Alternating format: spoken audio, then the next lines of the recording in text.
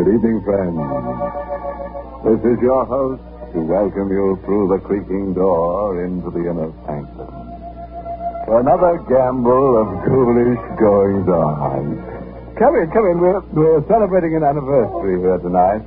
Our pet vampires, Oscar and Bertha, have been dead just 100 years.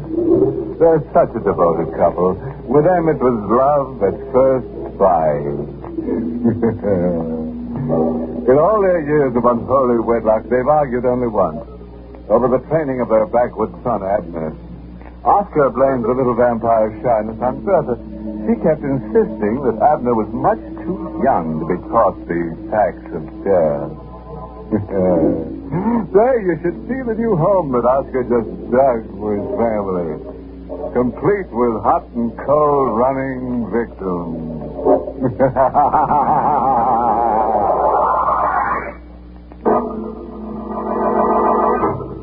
Tonight's Inner Sanctum Mystery, Fearful Voyage, was written by Ed Adamson and Robert Sloan, and stars Arnold Moss in the role of Steve, with Elspeth Eric as Rita.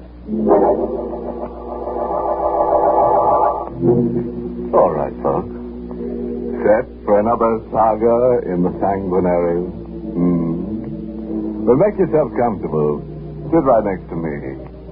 Here, in this coffin. And don't worry about the price of the seat. There's no cover charge. Now let's get to the story as it's told to us by Steve Chapman. Flashes of lightning rip through the black sky in angry silver streaks. The snarling wind whips the sea into a jagged, tossing mountain range of gray water. The fishing boat ponders on the reef, its wooden sides crying out against the punishment of the lashing waves. And there on the deck of the dying ship, the lone fisherman faces the relentless fury of the elements. It doesn't have to be this way.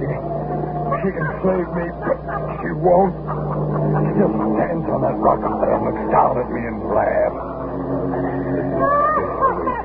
She just stands and then laughs at me because she wants me to be as dead as she is. Oh, if I could only go back. It was only 2 days ago. Just 2 days ago. If I could only go back to where I was 2 days ago.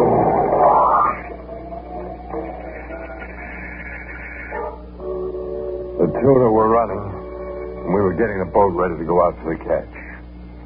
I had 2 men on my crew, both good fishermen. Carlos was weaned on tackle, and he could smell out a school of fish 100 miles away. My other hand, Johnny Martin, could handle a line with the best. The engine's in good shape, Steve. All right, Johnny. Carlos, how about the supplies? All stored below, Steve. This time I bring extra bottle of wine. Import stuff. Yeah, expect me a girlfriend seller. No, Johnny. This real import stuff. Come from Lisbon. Because the $8 is much finer. Yeah. I saw you live. Okay, Carlos. Hey, look. Why don't you two go over to the cove for a drink? We won't be getting underway for now. Oh, but Steve, we are ready now. Rita's coming down. Oh. We're going up the coast to Goldwater before we head out to the bank. Steve, we'll lose 6 or 7 hours. Oh, we'll make it up, Johnny. I'm dropping Rita off at Goldwater. She's going to stay with her sister while we're out. No, Steve, you not do that. What are you talking about? A woman on board is bad luck. Yeah, but Rita's my wife. Make no difference. It's bad thing, Steve, to bring a woman on fishing boat. This I know. It bring much bad luck. Listen to him, will you, Johnny? It's an old fishing sister. Please, Steve, you heard what I said. Please. It's true. Sure. Like breaking a mirror. 7 years. Oh, you make fun, but it is true, I say. Come on, Carlos. Forget it. Let's get that drink now, huh? No drink, Johnny, yet. Steve. Yeah?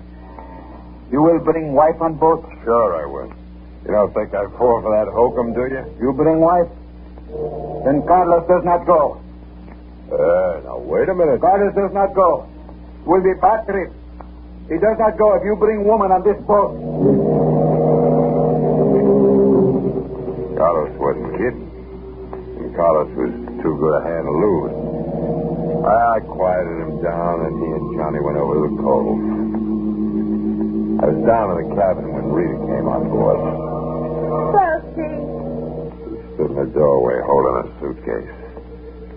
Every time I looked at Rita, it was like I was seeing her for the first time. She was always new and more beautiful than ever. Young, alive. That's why I tried so hard to hold on to her. What are you looking at? Just you, Rita. Something wrong with me? Wrong? You're about perfect. Oh, I'm going to take my bag. Rita, Yeah? you can't come on the boat to Goldwater. Why not? Carlos. Carlos, what's he got to do with it? He won't sail with me if you come aboard. He says it's bad luck to have a woman aboard. Now, I know it sounds foolish. Okay, that's the way it is. Rita, it isn't that I don't want you. All right, that's okay. Rita, What? you go to your sister in Goldwater like you promised? Sure. You promised? Oh, will you stop it? Will you let me alone with that promising business? Well, Rita, it's only because I love you so much. I just want to get you out of this town while I'm away. I know you're young. I know it's no fun waiting weeks while I'm away. I don't blame you for going to those dances. You don't blame me. That's nice. You're real nice. What do you expect me to do? Sit home and nip? But it's just that I don't want you to meet someone else who might Look, take you away. Steve. About time I told you something. I did meet someone. I know, Rita. Huh? That's why I asked you to go to your sister's. Don't do any good. I wasn't going to stay in Goldwater anyway.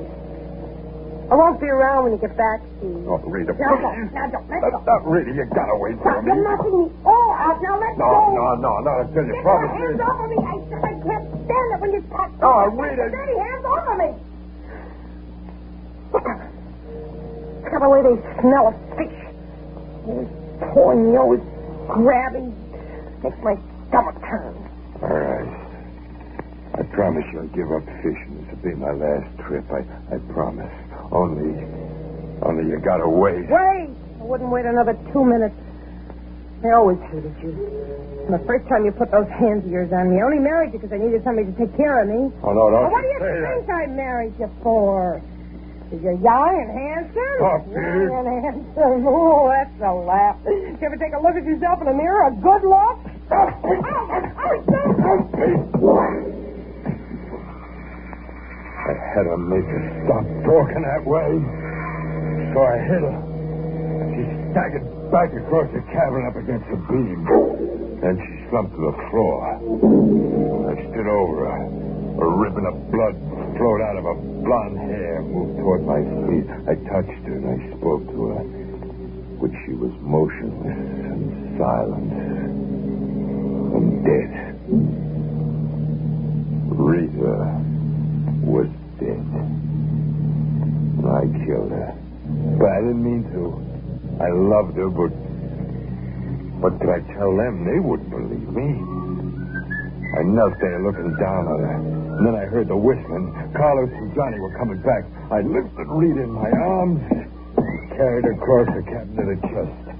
I put her in there. I slammed close the lid of the chest just as Carlos and Johnny come down the stairs to the cabin. Well, Steve, Rita get here? Yeah, Johnny. He does not come with us, Steve. No, Carlos. He's better that way. Maybe it is. Steve. Huh? That's Phil's suitcase over there. That's Rita's, isn't it? She forgot it, maybe. I bring it to her right now. Oh, no. What you got? We're shoving off right now. What, the bag of Rita? Well, she brought some stuff down for me, some things I forgot. Get the motor started, Johnny. Okay, Skipper. Well, Carlos, what are you standing there for? You heard me. We're shoving off. I hear you, Steve. I hear you. I didn't leave my cabin. I didn't sleep. I just sat there for hours, my eyes fixed on that chest. I wanted to open it and look at her again, but I couldn't. I just sat there. We were only out 10 hours when things began to happen. The radio's shot, Steve. Oh, fix it, Johnny. I can't. The power supply's burned out. Funny thing about that, I just put a new condenser in day before yesterday, a brand new one. Funny, for no reason, it should burn out. I was never a superstitious man, but peculiar things like that. And that was only the first. What do you want, Carlos? Let me up, please. Dave, this gun. Gotta say I should show it to you. Why? Well, look at it. We are headed north. Well, the needle points this way. Oh, no. There, you see? Give me that compass. Sure. Dave, what are you doing? Oh, Dave, you break compass. Why? get out of here. What you can't... Go on, do as I tell you. Get out. Go on, get out. I never was a superstitious man, but peculiar things like that. Carlos was right. But there was something Carlos didn't know. A woman can curse her ship even after she's dead. Rita's body was in that chest. And that's just where that compass needle pointed. Right straight to Rita.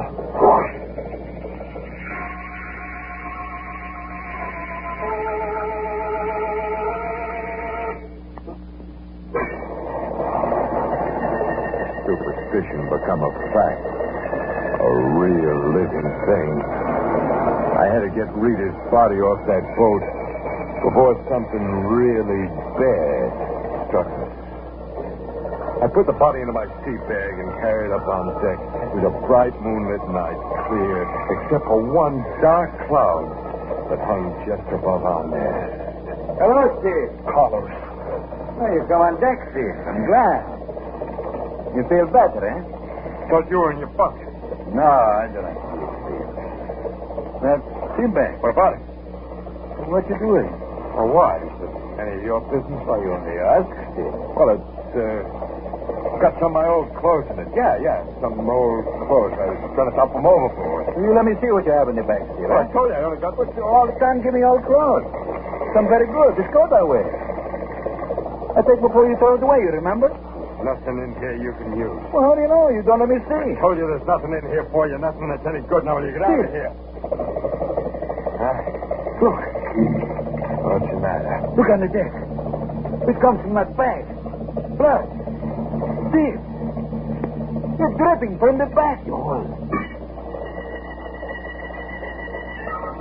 I made some kind of an excuse. I told Carlos I cut my shoulder, and then I threw the bloody shirt into the sea bag. After Carlos went up to the deck house where Johnny was at the wheel, I threw the bag over the side.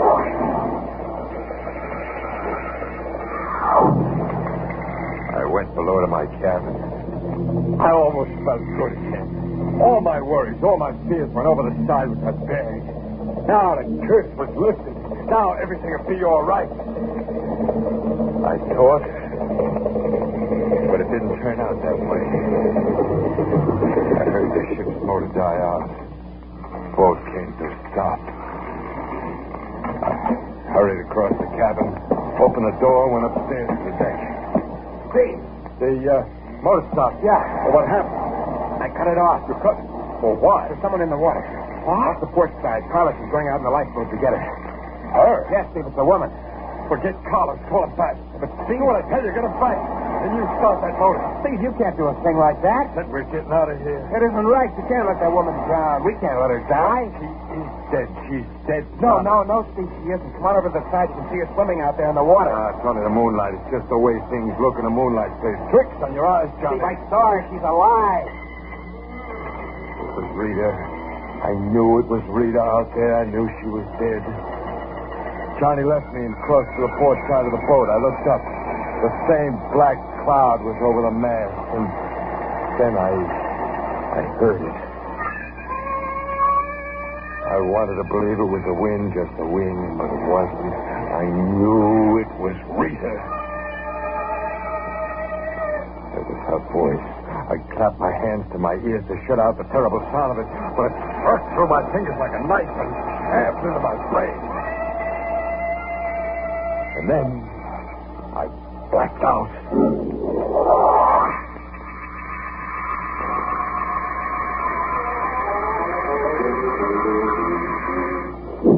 Oh. Here, Steve. You drink this one. Carlos. You fall downstairs. You get sick, eh, Steve? Yeah, Carlos. I get sick, I guess. We have woman. She's here. Woman? Oh, yeah. I remember. Carlos, you brought her on board? Yeah.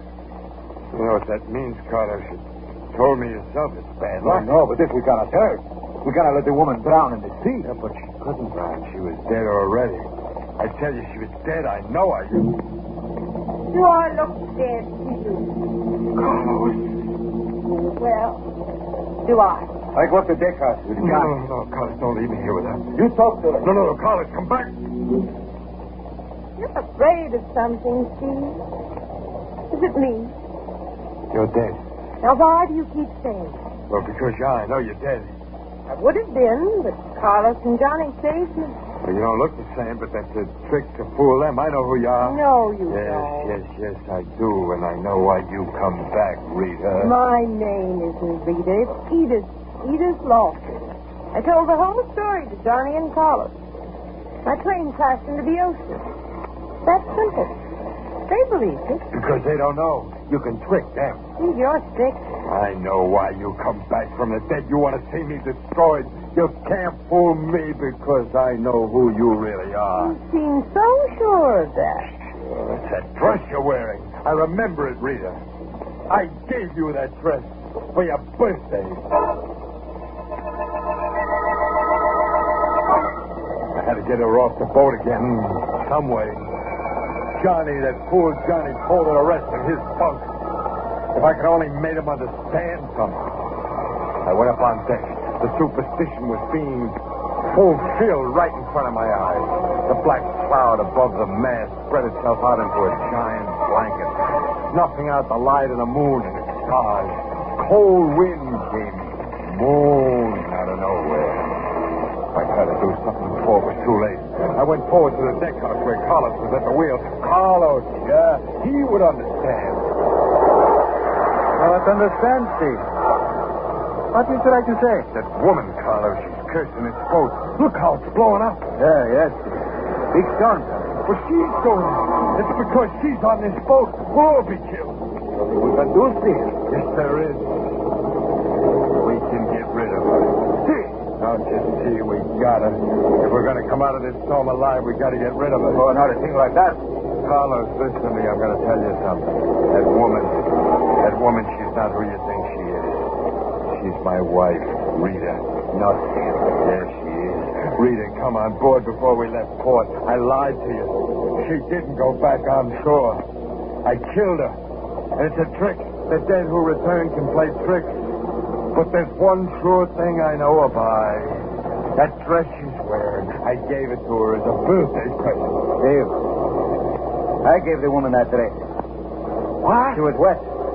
I look in your closet and cabin for something for her to wear. I find the dress in Rita's suitcase. What? In the suitcase, you say, Rita, bring your things, Steve. Well, then... I knew when I see the blood fall on deck from that sea bag. But you never said anything. She was a bad woman, Steve. No good. But she's come back, Carlos. No, Steve. Rita's dead. She's come back. I tell you, she's down below in Johnny's bunk. She's bringing this storm on. She's going to have us all killed. I know what we'll do, Carlos. No, Steve. You want to die? This bad thing to kill. I have it all planned. You throw a blanket over her so Johnny won't hear it scream. Steve, please, I cannot do this. I have a piece of lead pipe in the cabin. I'll take care of the rest with that. No, Steve. I will not help you. No matter what storm brings, I will not help you kill. I had to do it myself. The passageway to Johnny's bunk was dark. As I got closer, I could hear her breathing. Then I threw the blanket over her. As I held the blanket down, she started to kick and struggle. Then I raised the pipe and...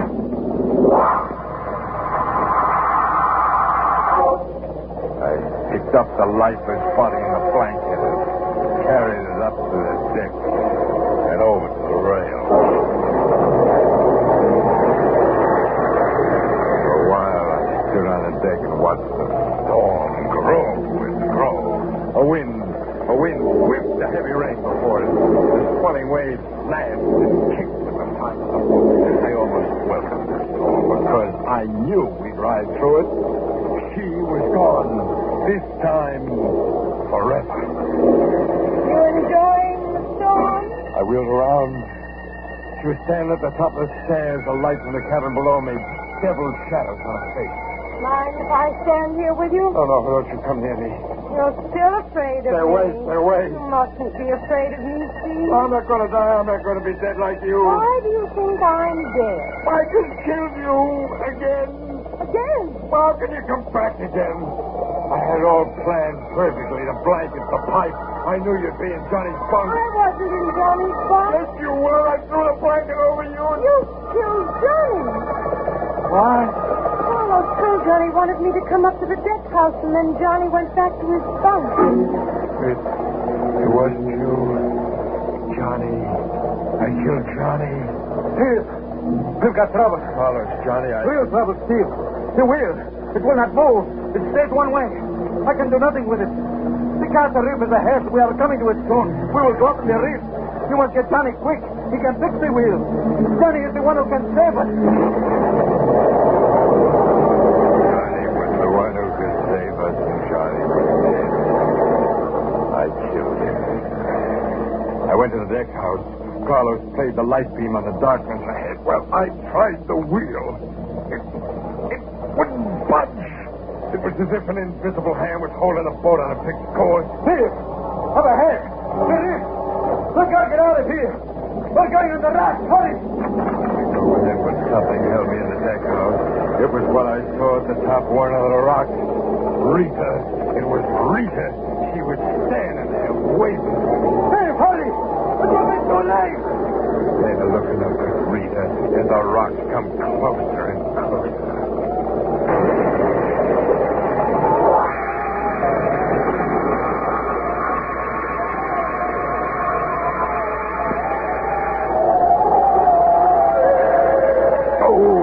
Steve, you hurt bad. Yeah. Pretty bad, Carlos. Got to get me out of here. Quite right, Steve. I cannot move the beam. Got the boat's going under. You can't let me die like this. I'm sorry, Steve. I can do nothing. The woman, Edith Lawson. I must save her. She's hurt, too. I must get her in the lifeboat. Carlos, don't leave me. Goodbye, Steve. Goodbye. Carlos, please come back and help me.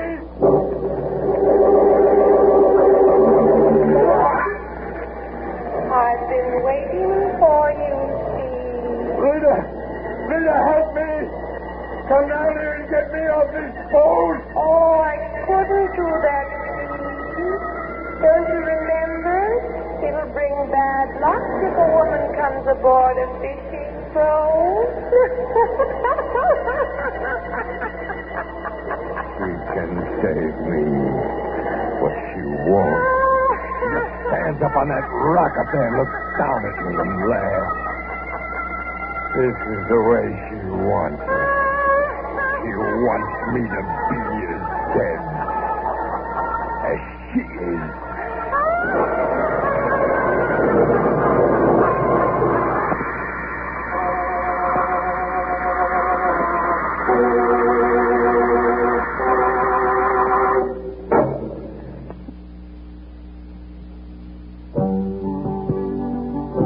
Reach out and touch her, send a birthday party. Reach out and touch her, send a birthday party. Reach out with FTD and the birthday party bouquet. She'll never outgrow a birthday party. And now you can send one to her with the FTD Birthday Party Bouquet.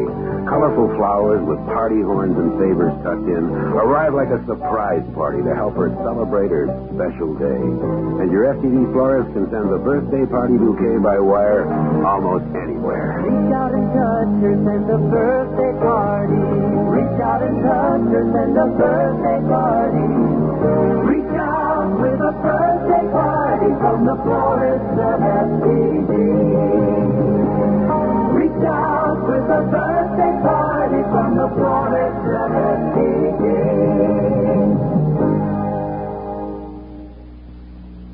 Well, that about packs in Steve Chapman. Like a salted mackerel. Now you see what can happen when you let your wife go into a dive. Say, here's something for all you folks with troublesome spouses. Watered down theme song composed by the three ancient mariners. Hook, line, and sinker. Now, let's see. How's it go? Oh, yes. Pack up your wives in your old sea bag and drown, drown, drown.